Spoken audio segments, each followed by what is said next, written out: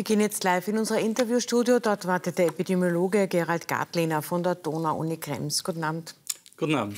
Herr Professor Gartlehner, seit einem Jahr ist Corona also das dominierende Thema.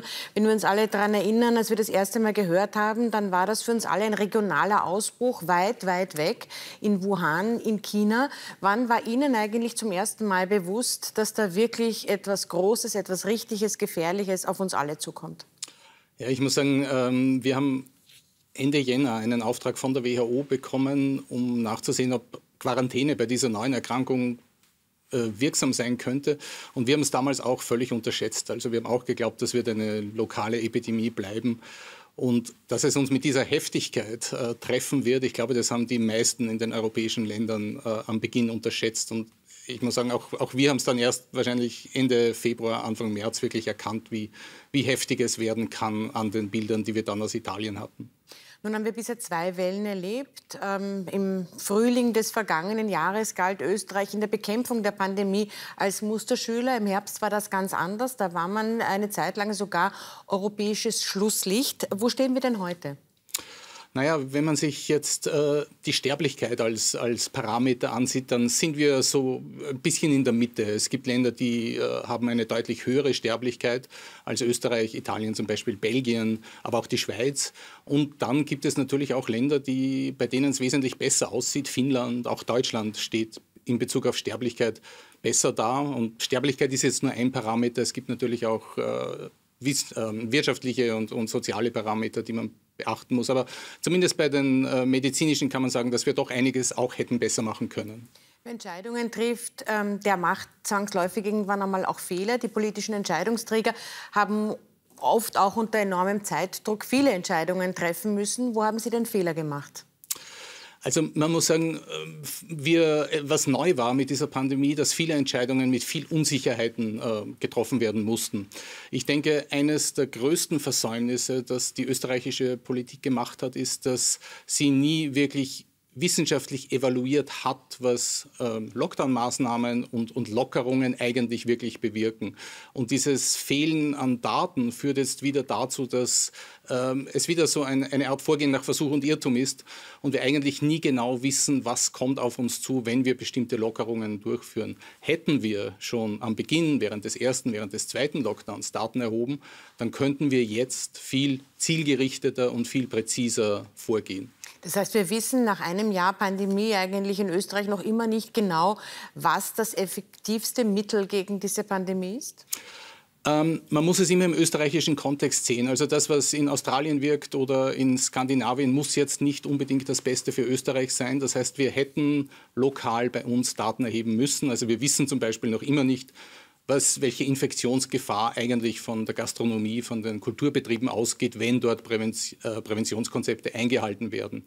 Und das ist das, was wirklich zu kritisieren ist auch. Hätte das noch Sinn, das jetzt zu erheben, während dieser Teil-Lockdown läuft, oder ist das jetzt eigentlich ohnehin schon zu spät?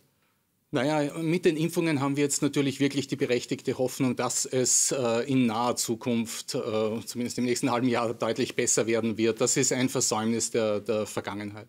Sie haben nie ein Hehl daraus gemacht, so wie viele Kolleginnen und Kollegen von Ihnen, dass Sie mit einer dritten Welle rechnen. Nur über den Zeitpunkt war man sich nicht ganz einig, könnte das schon Ende Februar sein oder vielleicht Anfang März. Wir sehen, die Zahlen gehen jetzt wieder leicht in die Höhe nach 10 Tagen nach der Öffnung. Knapp 2000 Neuinfektionen wurden heute gezählt. Könnte das bereits der Beginn der dritten Welle sein? Also alle Modelle, die ich kenne, deuten in Richtung Anstieg der Infektionen. In diesen Zahlen, die wir jetzt sehen, ist natürlich auch ein großer Anteil der Tests dabei. Wir testen derzeit sehr viel und das ist das, was wirklich positiv ist. Die Österreicherinnen und Österreicher haben ihre Begeisterung zum Testen entdeckt. Und wenn das wirklich regelmäßig gemacht wird, dann könnte uns das auch durch die nächsten Wochen helfen. Wien ist heute von der Ampelkommission wieder auf Rot gestuft worden, war ja lange Zeit so eigentlich eine Vorzeigestadt. Der Wiener Bürgermeister hat das auch immer wieder betont, dass das eigentlich ungewöhnlich ist. Nun also diese Rückentwicklung, die Inzidenz liegt erstmals wieder über 100 und zwar deutlich über 100, nämlich bei 122. Wie besorgniserregend ist das aus Ihrer Sicht?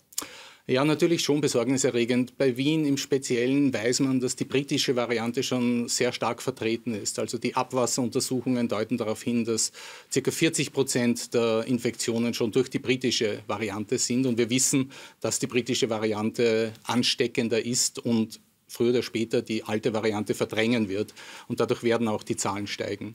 Wir wissen, echte, nachhaltige Entspannung, die wird es erst geben, wenn die Impfung greift. Das ist im Moment noch nicht der Fall, kann nicht der Fall sein, weil es europaweit zu wenig Impfstoff gibt. Bedeutet das, dass wir jetzt in den kommenden Monaten bis zum Sommer oder vielleicht sogar darüber hinaus noch mit diesem Aufmachen, Zumachen leben werden müssen? Also wenn wir davon ausgehen, dass wir immer mehr impfen werden und vor allem die älteren Mitbürgerinnen und Mitbürger prioritär impfen und die vulnerablen Gruppen, dann sind das auch jene Personen, die das höchste Risiko haben, in die Spitäler, in die Krankenhäuser zu kommen. Das heißt, wenn wir es schaffen, diese Personen zu schützen, dann sollten auch die Krankenhäuser weiter entlastet werden und dann können wir uns vielleicht eine etwas höhere Infektionsrate bei den Jüngeren leisten. Aber man muss das sicher sehr gut ausbalancieren und sehr gut monitieren. Eigentlich alle Menschen in Österreich sehnen sich nach Normalität. Zur Normalität gehört es, dass man hin und wieder auch Urlaub machen kann. Nach dem Winterurlaub denkt man gemeinhin auch schon an den Sommerurlaub. Winterurlaub gab es für die meisten Österreicherinnen und Österreicher nicht. Wenn ich Sie jetzt abschließend noch um einen kurzen Ausblick bitten darf, was den Sommer anbelangt, rechnen Sie damit, dass wir heuer das Meer werden sehen können? Ja, das ist eine wirklich schwere Frage. Ich glaube, wir können davon ausgehen, dass wir mit höheren Infektionszahlen in den Sommer gehen werden als letztes Jahr. Auf der anderen Seite wird dann doch schon ein großer Teil der Bevölkerung geimpft sein, die dann vielleicht schon mehr Reisefreiheit haben. Aber es gibt einfach sehr viel Unsicherheiten und sehr viel Risiken. Also ich würde, wenn dann, mit einer Stornoversicherung buchen. Urlaub mit Stornoversicherung. Also vielen Dank, Herr Professor Gartlehner, für den Besuch bei uns. Gerne.